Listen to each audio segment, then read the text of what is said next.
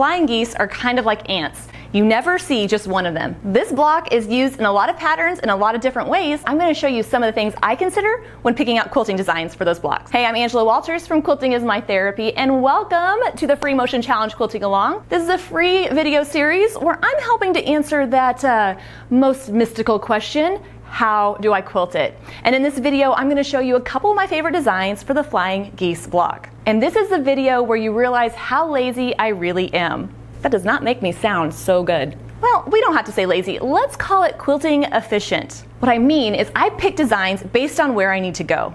So if I'm looking at a block and I need to come back to my starting point, I'm going to pick a design that does that. If I need to start at one point and end at the other, I'm going to pick a design that does that. And by the time we're done, you'll see how you too can quickly work through those flying geese blocks. Let me show you what I mean.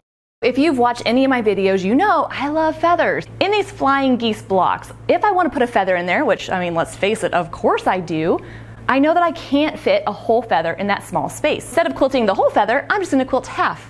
And I'm going to use the seam of the block as my spine and quilt them from there. That's going to really help it fit that irregular shape and also do that all-important thing, help me move to the opposite side of my block. Using the seam at the bottom as my spine and extending the feather into that irregular triangular shape. I'm quilting a more custom variation in these strips. These petals are quilted in groups of two. One petal that goes out, traveling back and around, and quilting the second petal so that it comes back into the spine.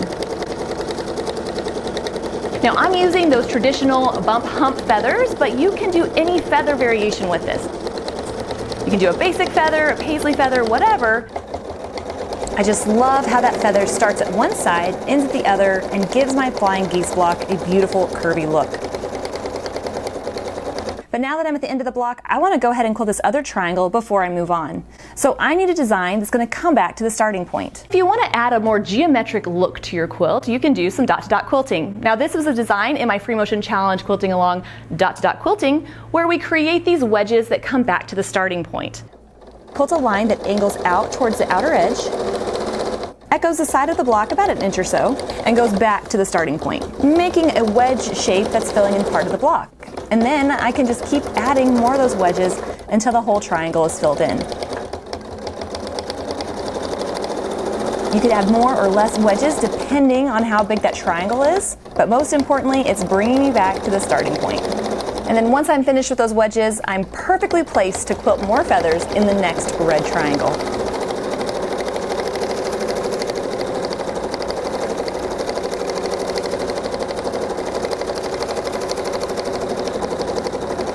Once that block is finished, I can continue on to the next block, quilting a design, moving across the quilt. It's a win-win. If you don't have a ruler or you don't like the wedge-shaped design, you could do a continuous curve. Like I've already said, it really doesn't matter what you put in here as long as you get back to the starting point so that you can go ahead and move on. What's awesome about this wedge design is that the lines that they all come back to can be anywhere you want it to be. On the pink block, it happened to be the top corner, but on the red block, I'm going to make it one of the side corners. This is the perfect way to draw attention to an area of the quilt that you want to show off. This is not the perfect way to hide a part of the quilt that you're not a fan of, so be sure to use this in areas that you really love. And even though I love the look, it doesn't exactly get me where I need to go. If that happens, I use traveling to get to the next block. I love the curvy look of the feather next to that dot-to-dot geometric shape. The contrast really helps to highlight the two different triangles in the piecing. Let's add a little bit of texture with the wavy design. We actually saw this design in the Borders and Backgrounds Challenge, but I love it in triangles because it fits triangles of all different sizes and shapes. Starting from one of the corners, I'm going to travel along the edge and quilt a wavy line that angles towards the outer point and up to the other side. Once I get to that point, I'm just going to travel along the edge again, that same distance, and then repeat, quilting another wavy line towards the point. I'm going to quilt the points so that they're closer together and the outer edges so the lines are wider apart. That's going to help give it a really neat look, and it also helps fill the triangle evenly. Then I'm just going to keep doing that until the whole triangle is filled in. Once I'm done, I need to get to my next point so I can continue quilting the design. So what I'm going to do is travel along the seam to get to that point. Okay, so one thing I'm gonna point out is that means that on my seam, I'll have some lines that are traveled on twice. I'm okay with that. It's gonna help me move along the quilt more efficiently and get done faster. And then I'm gonna do the same in the next block. And here's a tip, if you bought the coordinating thread collection, you don't have to use the red in all the triangles. Use the red thread in the darker triangles and then use that light yellow thread in the lighter ones. That may sound a little weird, but yellow is kind of the magic color and it will make this design look great on those lighter blocks.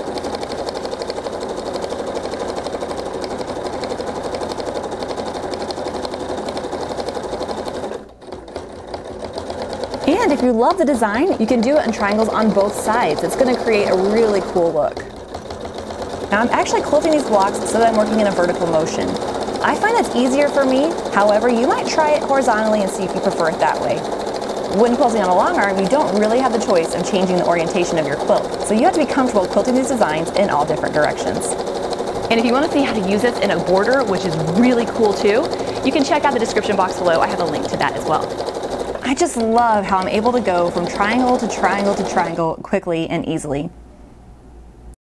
All right, are you ready for your challenge? If you're quilting along with me on the custom panel for this challenge, quilt the Flying Geese blocks with the design or designs that you prefer. And if you can't remember exactly how the designs go together, don't worry, I have a downloadable PDF with quilting diagrams and tip sheets. You can find the information about that in the description box below. Hey, have you joined our Free-motion Challenge Quilting Along Facebook group? If you want to encourage other quilters, share what you're working on, and talk about all things machine quilting related, I hope you'll join over there and see what's going on. Because quilting is so much more fun when you do it with others. Thank you so much for watching. Happy quilting!